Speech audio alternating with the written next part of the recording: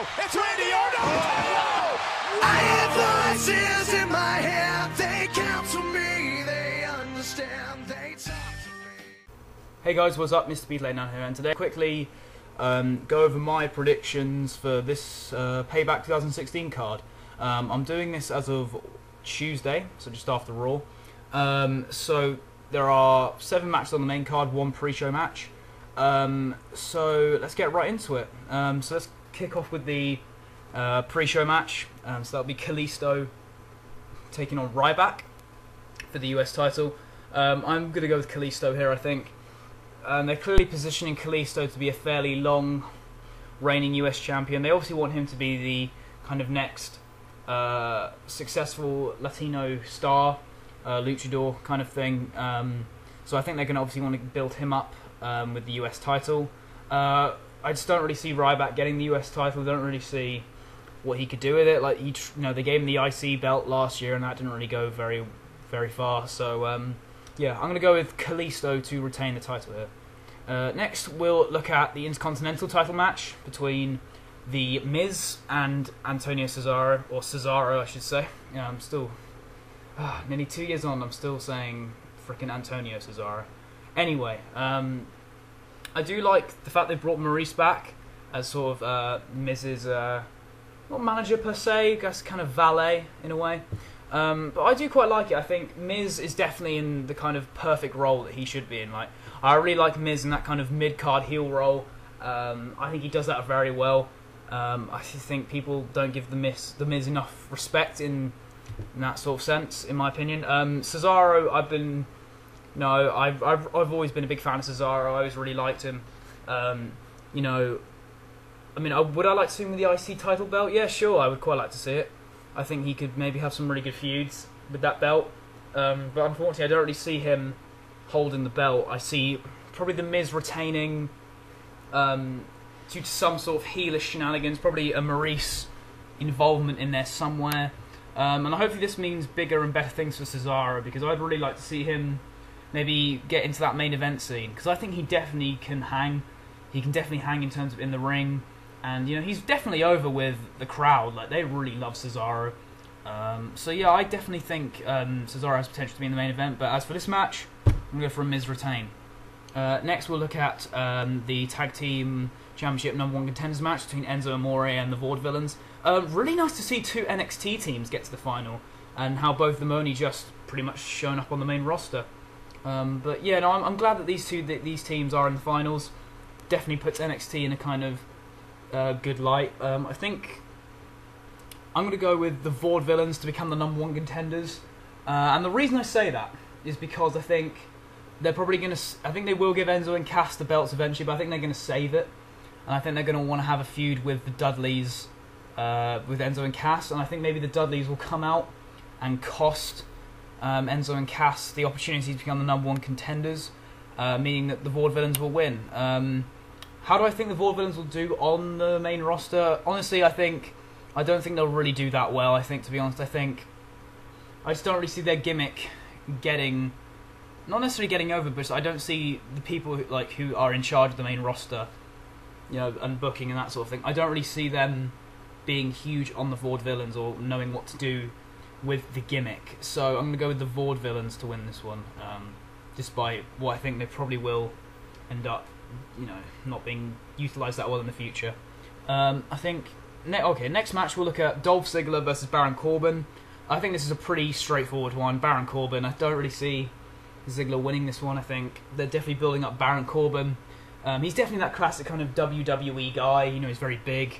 Got the looks as well. I'm not going to lie, I think Baron Corbin's a guy who's really grown on me over the past couple of years, I think.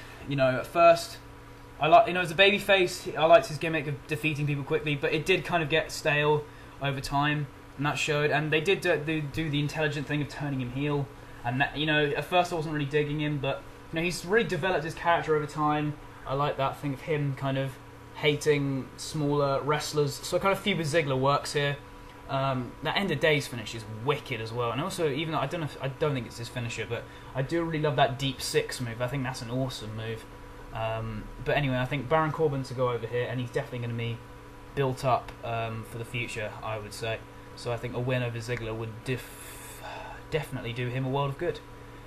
Next, we'll look at the Women's Championship match with Charlotte versus Natalya. And obviously we'll have Ric Flair in the corner of Charlotte and Brett in the corner of Natalya. This could actually be a really good match, actually. I'm really looking forward to this. You know, they've had some great matches before. One that comes to mind is the NXT match they had back in 2014 for the NXT Women's title. That was a really awesome match. But Flair and Brett were in the corner as well for that match as well, funnily enough. But I think Charlotte will go over here, I think. They've made Natalya look really strong going into this match, and usually when they do that, make the champion look vulnerable, that usually means that the champion will retain. And I definitely think they're going to have Charlotte hold the belt for quite a while. They're making her kind of that heel champion that people want to see lose. So I think that's, they're definitely doing that very well. I just think I think Charlotte will go on to feuds with the like of Sasha and that sort of thing, and maybe one with Bayley later down the line when she eventually comes up to the main roster. So I don't really see them giving the belt to Natalya. Even though I do like Natalya, I think she definitely does deserve a run with the belt in the future. But I think I'll go with Charlotte. Next, we'll look at Sami Zayn versus Kevin Owens. Again, I'm really looking forward to this. There's definitely some history there in terms of their feud on NXT and that sort of thing, and how these guys have wrestled together on the indies for years and years. So that's definitely a good story that they can tell in the ring, and I think it can definitely be a match of the year contender. I think these guys can definitely put on a great showing. As for who do I think will win, I'm going to go with Sami Zayn. He's just come onto the main roster. He definitely needs some momentum. He did lose Chris Jericho, which I'm not too mad about, but I do think he needs to kind of get some wins under his belt, some major wins. I think one against Kevin Owens would definitely do him a world of good. And I think, I don't know if this is kind of me applying logic with NXT, but on NXT, Owens did get the better of him a couple of times, so I think it would be good to see Sami Zayn get some redemption over Kevin Owens.